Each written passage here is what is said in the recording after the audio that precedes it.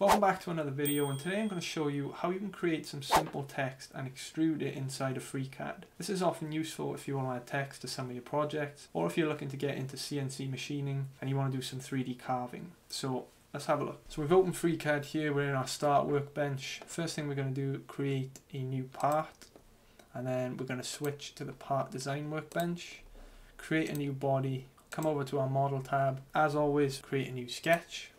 Select our XY plane, OK, close. For this tutorial I'm also going to make use of my parametric modeling because it's powerful, and you'll see at the end why it's so useful.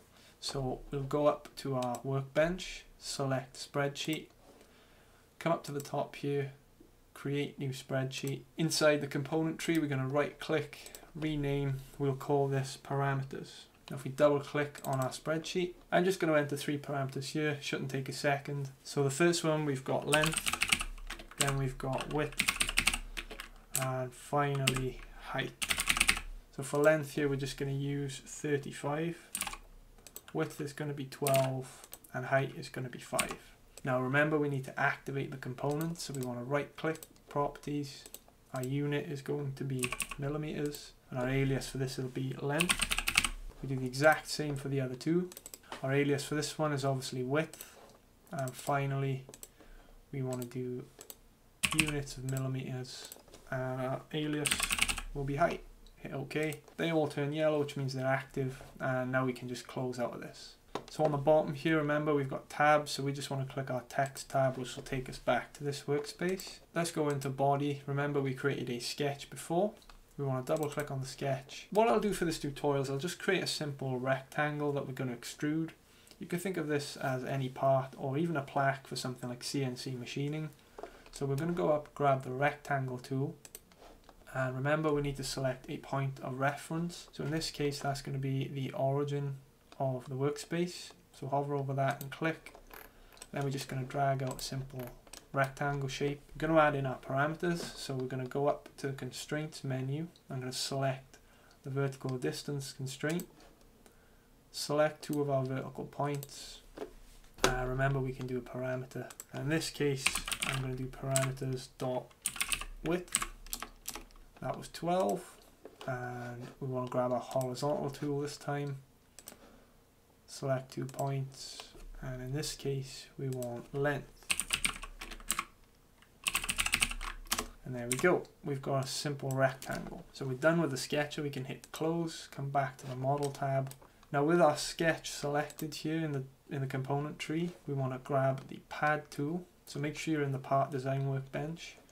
Grab the pad tool. Remember we set a height parameter as well. So we're going to click on this. We're going to do parameters dot height, hit OK. OK again, and there we go, we've got a simple rectangle. Next thing we're going to do is add some text, and in order to do that we need to use a new workbench. So let's go up to the drop down here and select draft, which is the 3rd one down. In here what we'll use to create the text is this tool up here. It's one of the yellow symbols and it says create text string in shapes. So we're going to hit that. Now just to give you a bit of an overview here, in something like Fusion 360 what you do is you use a sketch to do your text, but in FreeCAD you can't really do that. You can convert a draft to a sketch, but it doesn't work very well because it loses its constraints. So in here we just have to do it in the draft workspace and work with that. So that's what we're going to do. Once you've selected your string tool, you'll need to select a point of reference, and remember to create this rectangle we use the origin of the workspace as a reference, and we should do the same here. So we can just zoom into the bottom left corner and select that. Sometimes it's really tricky to select the corner exactly, but if you look up on the menu here on the left, you can just do it with numbers. So we know the XY origin is coordinate 0, 0, so you can just enter 0 mil in there, and Z is going to be 5. Sometimes it changes this when you hit OK, which is a bit weird, but we can fix it if it does that. So our height in this case is going to be 10. Our string is going to be the text that we want to display. In this case that's going to be subscribe. And if you haven't already, please do subscribe, hit that big red button. It helps the channel out a lot and you'll be notified about my new videos. Next thing we'll have to do is select our font. If you hit this button here with the 3 dots, you'll see that it's going to ask you for a directory for your fonts. Now typically on a Windows machine, your fonts will be located in this directory here, which is c/windows/fonts. So you can try and navigate to that and select it. In my case, it wouldn't let me do that because it said I didn't have administrator permissions, which I do. Don't know why. But what you can do to avoid that issue, if you run into that problem and it won't let you select this directory, what I did was just highlight all your fonts, copy them out, and you can just paste them into a separate directory. So on a separate drive, I've created this folder here called My Fonts, pasted them all in, and now in FreeCAD I can just select that directory with no issues. So what we'll do again, we'll hit that button with the 3 dots. In my case, my font folder is on this drive, and for the tutorial I'm just going to use the Arial font and hit open. And you'll see in that little box now that we've got a path to the font that we're going to use. And notice what I said before, how it changes the X and Y. Notice as I selected the font, it did change those. So let's go and change them back. We just want 0, 0, and our Z height is 5. So hit OK. You can see what it's done there is it's placed the text using the reference to the origin on top of our block. Now there's a few things we're going to fix. Obviously the text is too big, so what we can do is we can go and change the size.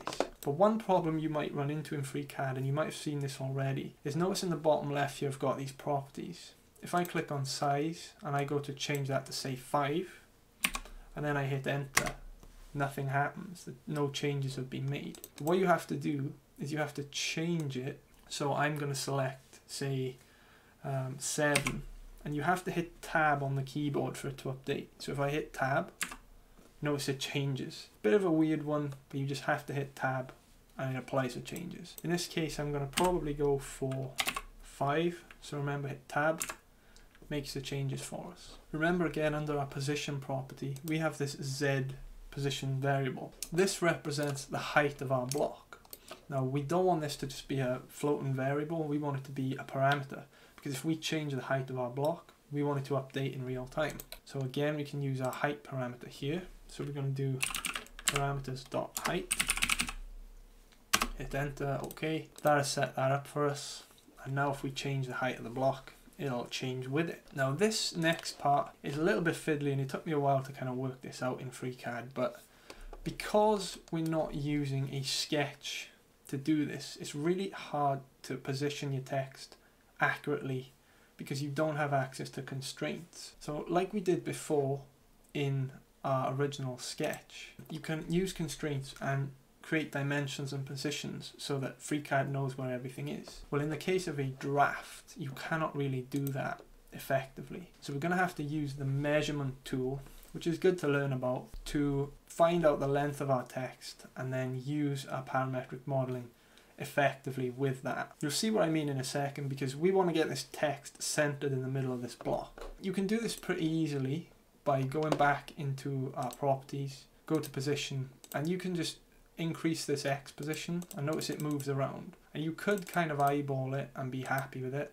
So we could go to Y and just be like, okay, that's good enough. But we know that that's not really good practice and it's something you want to avoid, especially if you're going to change the design in the future. So what we'll do, as I said, we'll use the measurement tool and we can use our parameters to make it automate this for us. So if we click on shape string here in the part tree, up here on the menu, notice this little ruler symbol and it says measure distance. We're going to click on that and you'll see this little ruler on your cursor. Basically we're going to select 2 points that are the furthest away from each other so we can measure the length of the text. So we're going to hit the ruler, select our furthest point here, and once again on the other side. And again, it's going to be rough. It's not going to be an exact measurement, which is a shame, but this is one of the best ways I've found to do it. So now if we rotate around, you can see it's added a measurement here, 28.72. That's going to be the length of our text. And you can see in our part tree, there's a measurement there so that you can easily read it. Now we're going to do the exact same thing for the height. So let's grab our measurement tool again. Oh, make sure you click shape string first so that it highlights in green. Then grab the measurement tool. We're going to select the bottom of the B here and then the top. That should give us a rough measurement and we can see it's 4.78. So now we can use these measurements to center our text. So let's go back to our shape string drop down into the position properties down in the bottom left, and notice we've got this X parameter. Now this is currently set to 0 at the origin, but we can do a little bit of math here and center it up. So what we want to do is take the length of this block, which we know. So let's enter a parameter. We'll create a set of brackets. Inside the brackets, we want to do parameters dot length minus the length of our text, which in this case is 28.72. And then we're going to come outside the brackets and divide the whole thing by 2. And that should position our text in the center horizontally. So let's hit OK. And notice what it's done there for us. So that's centered up really nicely. We need to do the same now with the Y coordinate. So let's go back in here, use our parameter. So we want a set of brackets. Inside it we want to do parameters dot width minus the distance of the height, which is 4.78, and we're going to divide that whole thing by 2 and hit OK. And if we go to our top view, you can now see our text is centered up really nicely and it looks great. Once you're done with these distance measurements, you can actually delete them. So you can either delete them or you can hide them. We'll hide them for now, so if we hit space on the keyboard, that'll hide the 2 of those, and we've still got our text there in the center. Now, because we used parametric modeling, if we go back to our spreadsheet, and let's change these to something random. So let's change it to 60. We'll change the width to 22, and we'll change the height to 7. And now let's go back to our model view. And look what's happened. Because we used parameters and because we used measurements, it's adjusted everything for us. So our height has changed, our length has changed, and our width has changed. Our text is the same size, but it's kept it all nice and constrained for us. Now, what it won't do is if we go back to ShapeString, if we adjust the size of our text, so let's make our text 10, hit the tab.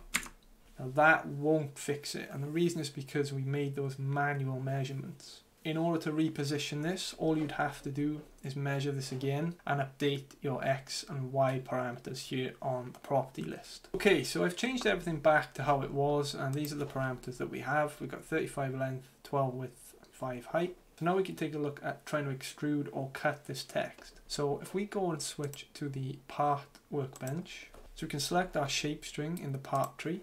And up on the menu here, there's a symbol called Extrude a Selected Sketch. We're going to hit that, and it's going to ask us for a distance to extrude. So we're just going to enter 3mm for now. Hit OK. And notice what it's done there is it's pulled our text upwards. We've created an extrusion. Obviously that looks a little weird at the moment, it's a bit high. So what we can do is over on the component tree, hit Extrude. Remember, we can drag this as well up into our part so that it's all nested. Click on Extrude and come down here, and you can see our length forward is currently 3. So let's try 1. Hit tab, remember, to update. And there we go. We've now got a little bit of text on top of a block. You could also use this for CNC to subtract the rest of the block away, leaving only the text. Or you might want to extrude the text into the block, which we can show you now. Now if we wanted to create a cut here instead of an extrude, what we can do is on the part tree, click on extrude and hit the space bar. That'll hide that. Make sure that you are still showing your shape string, so your extrude might have hid both. So hit the tab here.